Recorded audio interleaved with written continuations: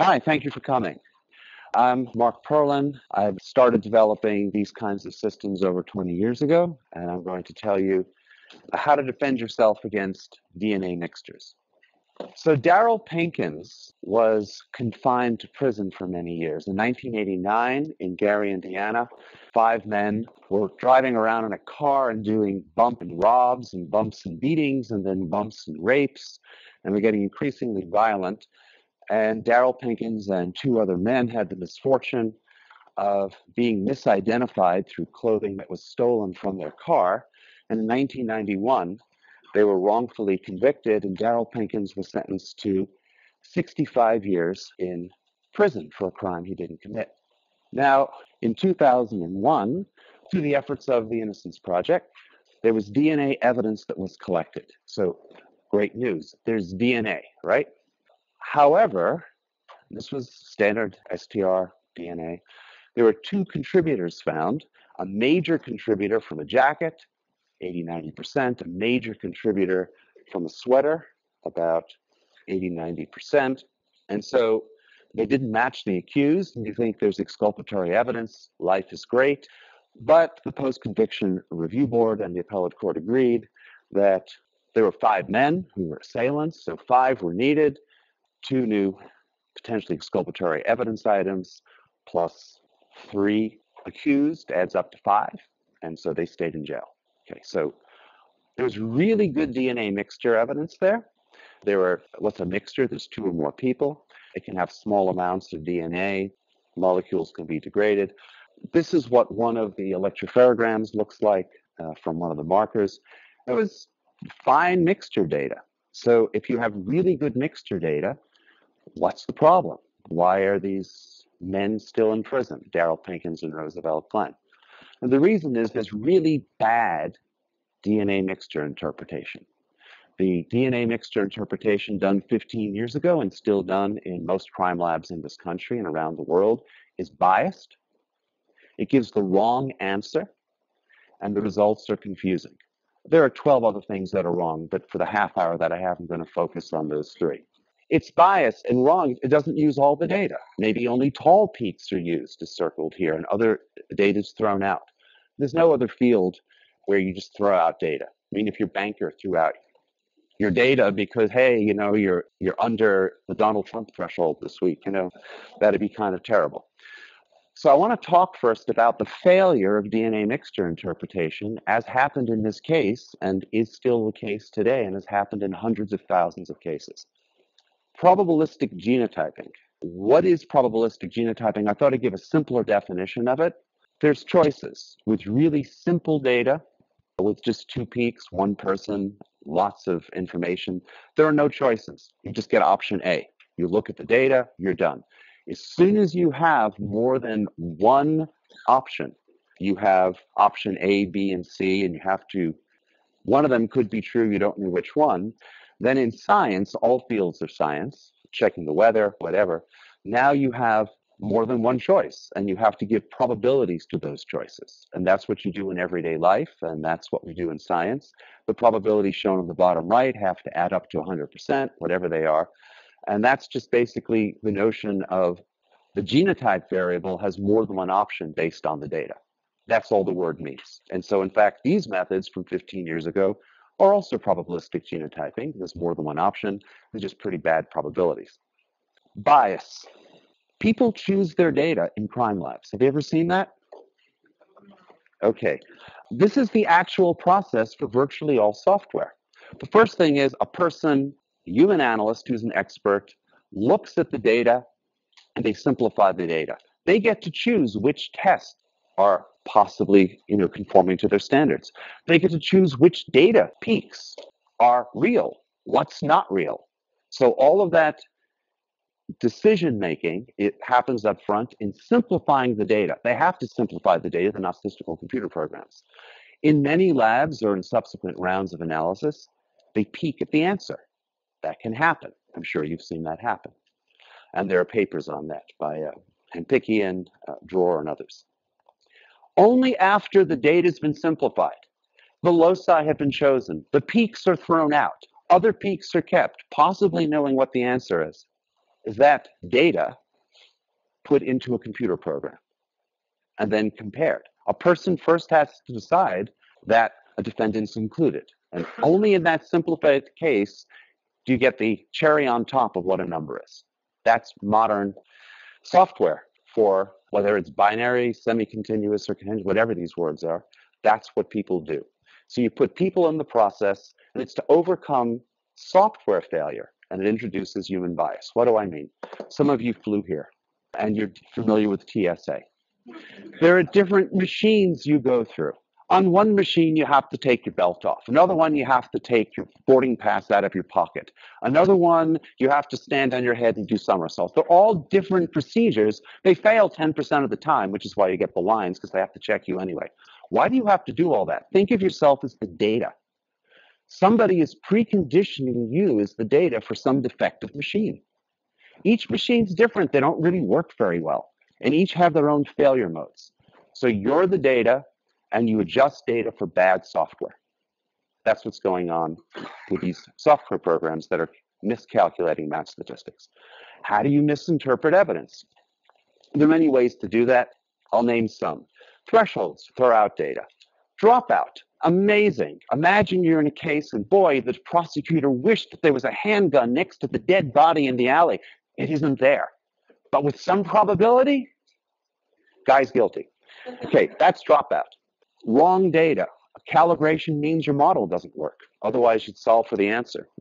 Incomplete. Most of the models out there for probabilistic genotyping are missing 90% of the variables. They're a little brain dead. Overconfident. They don't measure their own certainty. Really good software spends most of its time in statistics working out what it doesn't know, just like you do. Human control is great for marketing, but it introduces bias. And these programs are not sufficiently tested, and they're certainly not tested for the purposes that they're applied to. The result is DNA injustice. You have bad science leading to bad justice. When you get an inclusion, it's because a person's decided it and they calculate the wrong number. I'll show you that in a few minutes. An exclusion is a human judgment. It's not a number. It's not a statistic. People don't put a number to it. Inconclusive is the usual result, and that means you're discarding as potentially exculpatory evidence.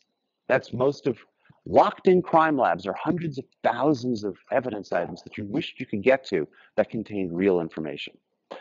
All right, so TrueAllele casework. This is a project that I started on in 1999, and we spent 10 years perfecting it. Along the way, we reanalyzed data from the World Trade Center, did a number of other projects. But in 2009, we have this completely automated system that you'll hear about. A person puts in all the data. They don't select it. They don't think about it. They don't choose it. They don't see what the answer is. Put it into a computer. The computer, you tell it 3 or 4 things. How many people do you think are in there? The number doesn't really matter because validation studies show that once you have enough, the answer is the same. And how long to run it for? You can run it under all different assumptions. And then the computer runs. And what it does is it takes the mixtures and it separates out the genetic types of the people. If it's like a handgun with 4 people in there, separates out those 4 genetic components. Now it's reduced it back to a single contributor, maybe a bit fuzzy, maybe a bit probabilistic, but it's back to where we were 20 years ago with the concepts and the math. It's just one contributor pulled out of a mixture. Computer stops, writes all this down. Later on, comparison can be made to 1, 10, or 1 million people. Computer doesn't care. And the result is either an inclusionary number, like 1 million, that support that this gun matches this person relative to coincidence. That's what the number's telling you. Or it's exclusionary. It's 1 in 1 million. It could be almost anything in between and beyond. Okay, that's what it does. All the data, and it's an objective comparison. It's also a parallel system. In our office, we run about 100 questions simultaneously. There's a cloud capability that we could expand to. In principle, we could redo all of New York City in a month if anybody asked us to. Okay, what do we find with Darryl Pinkins? We found 5 things which in combination no other technology can do or even attempts to do. The first thing, in order to get these results, is we had to compare evidence with evidence. So it compares not just evidence with a person, but evidence to evidence. What's the strength of association? It turns out that strength of association, which here in point number 2 was exclusionary. He wasn't in any of this evidence with match statistics of like 1 in a quadrillion. He's just not there. So we're comparing evidence to evidence. We're showing that Pinkins isn't in there. We're also showing that these genotypes are different from each other. We're pulling out a 5% minor contributor by doing joint analysis. The computer can look at multiple items or samples at the same time. And then when it was all done, we have 5 different individuals, and we showed that 3 of them were brothers. There were no brothers amongst the accused. And so basically, TrueAllele found 5 unidentified genotypes, and these were not the defendants, and they were not linked to the crime. So what was good about it? Well, the data interpretation was objective. The computer did not know the answers when it didn't know anything about Mr. Pinkins, Mr. Glenn, when it did the analysis. It was accurate. I'll talk to you about validation shortly. And the results are also understandable. When you're separating out mixtures into separate components, you don't need arcane likelihood ratios that only esteemed statisticians could possibly understand, certainly not your juries. It goes back to the basic concept of the probability of a match between evidence and a person divided by the probability of a coincidence, just like random match probability. This is understandable. The language is understandable. The problem with likelihood ratios, of course, is that it's an old effort to not separate the data. So you're left with complexities, which can cause legal issues as well. What's the scientific principle? It's Bayes' theorem or Bayesian update, which is what you do in everyday life. It's why you don't get hit by trucks when you cross Fifth Avenue. You assess the data to a change belief. Now, assessing data is important because some people can assess data better than others, and some software can assess the data better than others. If you have 3 variables, you're less sophisticated than if you have 100 variables. If you spend 15 seconds solving a problem, you're probably not going to be thinking about it the way you would if you had 100 variables to consider. But this is a basic example. Suppose on the left, you think the chance of rain is maybe 10%. You have to make a decision. Do you bring your umbrella or not? This is like one of your major decisions, deciding besides what you want from Starbucks, right? You look at the data, and the data, assessing that data, the more data you look at, the more intelligently you assess it, the more information you have, and now you change your belief. What's belief? Well, there was more than one possibility. In ordinary brains and science, we associate probabilities to different events. And now our probabilities update. Yes, the probability of rain is 60%. You've probably gone past some limit. Now you'll bring your umbrella, right? So your probability has changed. You had some set of beliefs before. There's data, and you update your beliefs, and now you achieve some new state of beliefs afterwards. That's it. The rest is details. That's all that's going on in these Bayesian computer programs, if they're Bayesian. Very important. All the data, all the time. No choice. You don't have any choice. You have to use all the data. I mean, there are exceptions. There are huge blobs or something. It rarely happens. There can be bizarre artifacts. So basically, all the data, all the time. And if you don't do that, by Bayes' theorem, your answer is wrong. You can write down the math and show it's just wrong. Maybe a little wrong, maybe a lot wrong, but it's wrong. You need to use all locus tests. You need to use all data peaks. Forget thresholds. Statistics can figure out to what extent to use data. And a key concept in modern statistical reasoning, Bayes was around 250 years ago, but until the advent of ubiquitous digital computing, about 30 years ago, he couldn't be used. Now it's the main way of doing calculations. You don't need thresholds. The idea is whatever the data is in front of you, that's your starting point. Don't touch it. That's your evidence, right? Is it ethical for the police to toss out evidence because some statistician told them to? No, not really. You use all the evidence. It's the models that have to figure out how this works. There's no concept of putting in dropout parameters. It's basically, here's the data, try out lots of different patterns. Good patterns will give higher probability. Lower patterns that don't resemble the data will have lower probability to the genotypes. Unbiased. You have to consider all the variables. You can't just consider a few possibilities. I mean, if you wanted to make a really fast computer program out of the 1,000 possible allele pairs that you might want to consider, maybe 100 allele pairs, maybe you'd only consider 6. That's fast. Maybe you wouldn't consider all the possibilities what those variables can do. That's fast, but it's wrong. You'll get wrong answers. There should be no choices, and you have to do very thorough testing.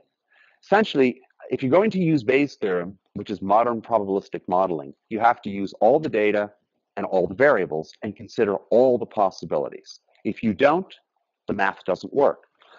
How do we know that this method works, called TrueAllele? There's been 31 validation studies, 7 of them published in peer-reviewed journals. This is one of them shown on the bottom in Journal of Forensic Sciences. This is a publication from last year. It talks about genotype identification on laboratory synthesized mixtures that go up to 5 unknown contributors. Another lab has tested up to 6 unknown contributors. Another lab is finishing up its validation on 10 unknown contributors. And what this works out is the basic aspects of reliability. If you know the person's in there, are you finding him with some match statistic?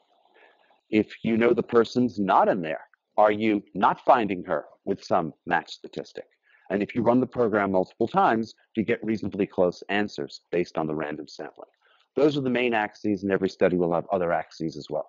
This one, for example, looked at what happens if you have excess contributors. We're scientists, and we look at other things.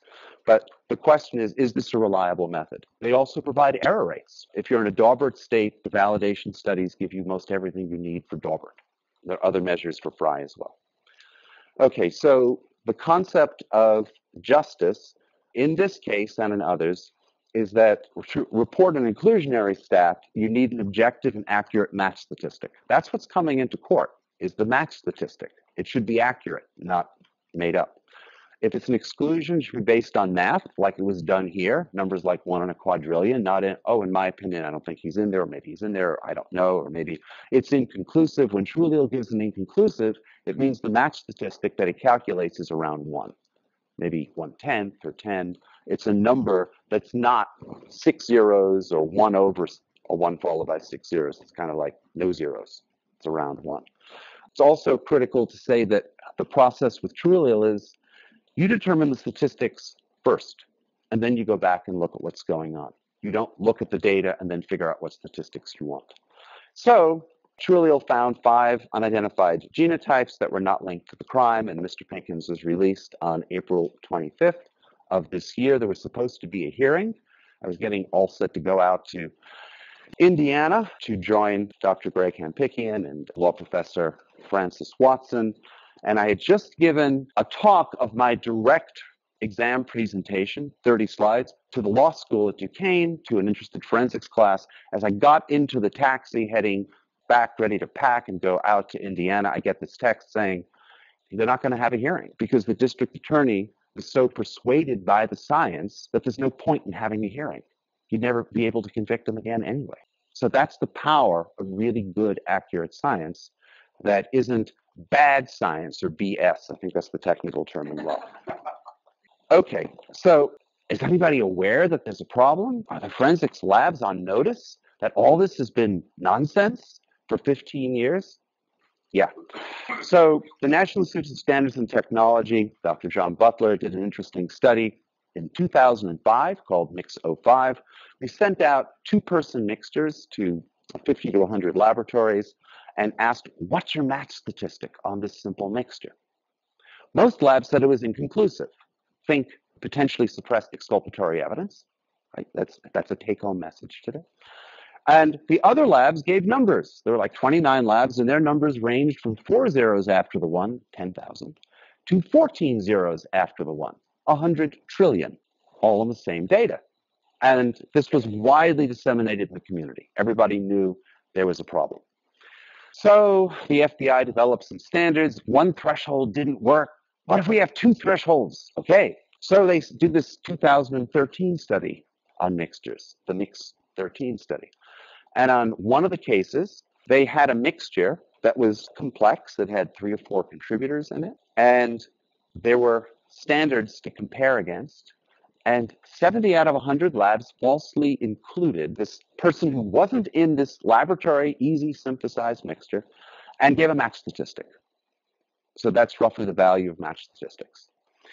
There's a paper that I wrote based on some interesting data that we had from the crime lab about the combined probability of inclusion, or CPI. We basically showed it's a random number generator. There's no probative value in the number. It's uncorrelated with identification information. It always includes, and it follows half the shape of a bell curve. It doesn't mean anything. Papers online, just type in my name and look up inclusion probability, random number or something, it'll come right up. And essentially, it's just counting tests using the law of large numbers. If you have more money and you do 20 STR tests, you'll get twice as many zeros on average than if you do 10 tests. But remember, in the subjective biased human lab process, the whole point is to just put a number to what the analyst has already determined.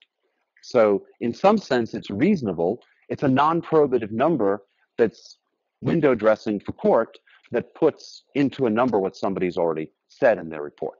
So there's nothing evil going on, it just doesn't mean anything. In fact, there was an interesting thing that we observed in other studies that preceded this. For some reason, the 13 CODIS loci, you always get 6 zeros after the 1. It's always a million. Oh, it's 100,000. It's 10 million. It's always around a million. It's like a clock that's stuck at 6 o'clock, right? If you don't look at the clock, it's inconclusive. Your answer is, I don't know what time it is. If you do look at the clock, the answer is 6 o'clock. I got 6 zeros after the 1. That's most of what's been reported out in this country. It's just either it's 6 or I don't know. The labs knew about this. Here are 2 studies. They were not intended for this comparison purpose, but in retrospect, they can be used. They came out of the New York State Police Lab, and they were interested in making comparisons to show for themselves that TrueAllele was doing at least as well as people. That's a good comparison. And these are published. I think they're in your materials. If you're not, contact me. We try to make everything open access online. The first paper was 2011, and it asked the question, if the lab gets a match statistic using CPI or CLR, but let's focus on CPI, what's the real answer with TrueAllele? And the answer was, with CPI, in retrospect, they always got a million. And then TrueAllele would get whatever the information is. Some other studies show that the number can be higher or lower that establish the accuracy statistically of TrueAllele.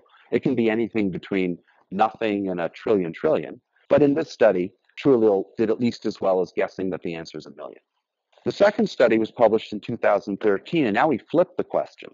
If the computer got an answer, this looked at about 85 matches, what did the lab get? The computer's answer on average was about a quadrillion as a match statistic for inclusionary results. The lab gave no answer 70% of the time. So it's an interesting study if you're trying to get at data and figure out what isn't being disclosed to you that's in data that governments produce that the state is holding onto, say it again, as potentially exculpatory evidence that isn't being interpreted properly and just called inconclusive, when indeed it's super highly informative. Okay, what does this have to do with your life? You're not going to win many with this ability. It's fine. You should try it. I think it's great. But what are the rules? With Rule 702, the bottom line is the data's got to be reliable, the method's got to be reliable, and the result, when you apply the method to the data, is basically supposed to be reliable. So what do we see? Well, actually, the data coming off the sequencers of the genetic analyzers is quite good when you get started. But then it enters into the realm of lab interpretation. And now we end up with unreliable data as the computers will see them. People are choosing their data. They're introducing bias. They're discarding data or thresholds and decisions. Oh, I think that's stutter. Maybe it's not stutter. Let me take a look. What is it? That is to look at your defendant. Adding peaks that aren't there with dropouts is crazy when you have actual statistical modeling that's normative in the rest of science, where if the patterns are close, probabilities are higher. If the patterns that you're proposing are not close, the probabilities are lower. Don't concoct evidence.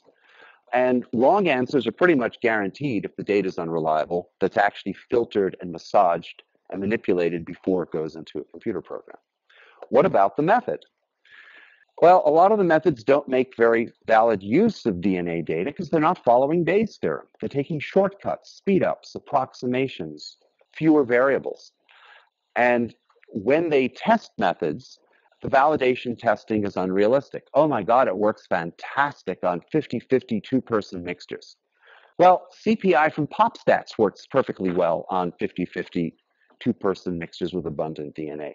And then you go out and apply it to a 4-person mixture with a 1% contributor. That's crazy, right? You have to have realistic testing to show that the method is suitable for the data. And the results end up being unreliable. Think of this as a shorthand for the last step of Rule 702. The testing has only been done on limited samples. It's not validated for what you're really going to use it for. It's certainly not applicable to the case data if the case data is far more interesting than the validation studies. And the report language can be very confusing. If you're using methods that don't separate mixtures, you're trying to use language trying to explain, I've got 4 people in here, and there's this hypothesis of a prosecutor, and there's some hypothesis of a defender, which the prosecution chose, go figure. And there's conditional probabilities, and there's likelihoods, and that's just not evident to a jury. So a lot of opportunities for cross-exam if you learn how, as opposed to just saying, hey, there's a match between the gun and this guy is 1,000,000 times more probable than coincidence. Sounds like random match probability because basically it is.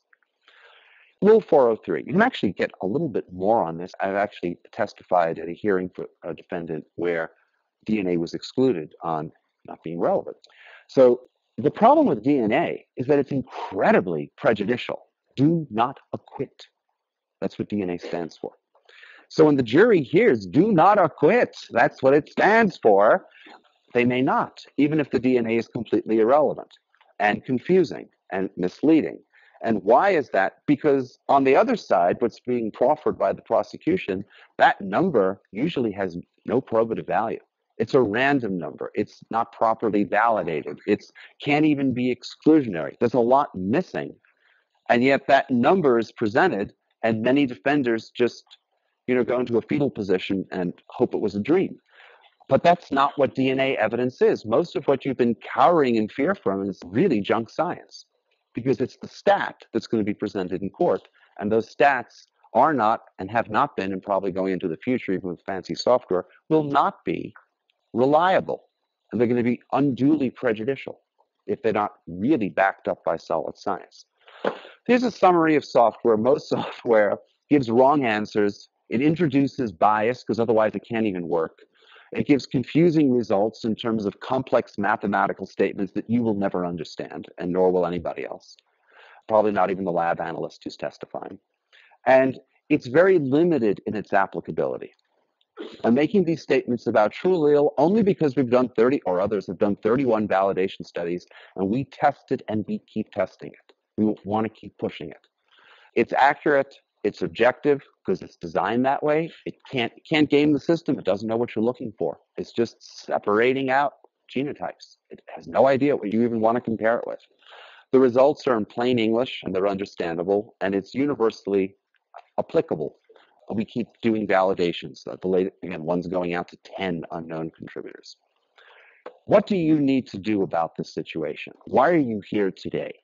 What's the take-home message? You need to be really vigilant, right? You're here because you respect the process, right? That's why you're here. If people are using software to calculate match statistics, make sure it's contained within the valid limits. Somebody comes in with pop stats, CPI, 50-50 mixture, lots of DNA, 2 people, fine. That's a great stat. But if someone's coming in with old or newfangled software that go far beyond what anybody's proven it can do, don't let them do that. That's your job, right? Who else is a counterweight in the legal system to make sure that doesn't happen? It's you, nobody else. And when they go outside those limitations, expose it, reveal it, probably on cross-exam, not in an admissibility hearing, but make it clear that these results are not reliable.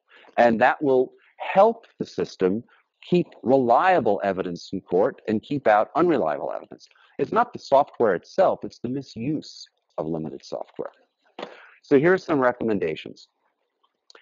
If you understand that most DNA mixture statistics, past, present, and future, are wrong, biased, and confusing, first, you need a lot of education. This is a good start. I'm starting to work with some defenders to create day-long workshops. If there's interest, send me an email. We're interested in educating defenders and everybody, judges, prosecutors, police, high school students, anybody who cares, about what is DNA, what does it mean, what's good, what's bad, and how to tell the difference. You need to move to a world We need to move to a world when you get bad results, inaccurate match statistics, they're verified. And these are projects that I'm working on. We're starting this on a smaller scale in some other cities, but the idea is to just use TrueAllele automation to recheck every statistic that's coming out of a crime lab. Why? It's automated. We don't need to hire 10,000 people to do anything and filter the data and put it into software that's so limited unless you have people who won't even operate. We can do all this. We can do it on the internet. We can do it quickly. So these are projects that we're looking at. At this point, everything's pro bono, but you're familiar with that. And verify the results. Don't take it at face value that somebody says the match statistic is a gazillion and it's your guy, that it actually means anything. Trust but verify. Where have you heard that? You need a lot of cross-exam to elicit the truth. What really went in? What were the assumptions? What are the limitations? What's going on? The basic questions of, do you know how the DNA was left? Those are all good questions. But the real questions are going to have to be with, why are your methods not working? Or why don't they work in this case? You're going to have to learn a little bit more. You don't need to learn about MCMC and math and statistics and linear regression. You just need to understand where the defects are. If you have a basic degree in English or history, you'll be fine. And the other thing is this is another set of projects I'm working on, is to expose the sins of the past. If we know, for example, that there are over 5,000 cases in New York State where they got the wrong number, or they got it inconclusive where the number should have been conclusive, that needs to be opened up and revealed. It is not just the potentially exculpatory evidence remains hidden. States like Texas are reanalyzing 24,000 misinterpreted DNA mixtures. We're in the north, right? We're supposed to be like really into rights, and Texas has it all over us. If you want to learn more about this, you could spend 2 years on our website watching all the presentations and reading all the articles and so on, which, by the way, we now are putting onto Discovery DVDs. It won't fit on a CD whenever we're involved in a case. I should also add that in terms of transparency, we offer the other side. We don't care what side we're on. We've done hundreds of cases, over 30 for defenders, and lots of innocence cases. You can have the software. Here are the keys. Take the Lexus, drive it for a month, for a year. Do your own validation study. We don't care. We know it works. We have nothing to hide. That's one of many ways in which there's transparency. But you can read about this. Check out the YouTube channel. If you have questions or you're interested in learning more, or even I'd be interested to know how many people would be interested in a workshop where you spend a day practicing cross-exam on these questions, let us know. So now, having said that, I think I'll stop. Thank you.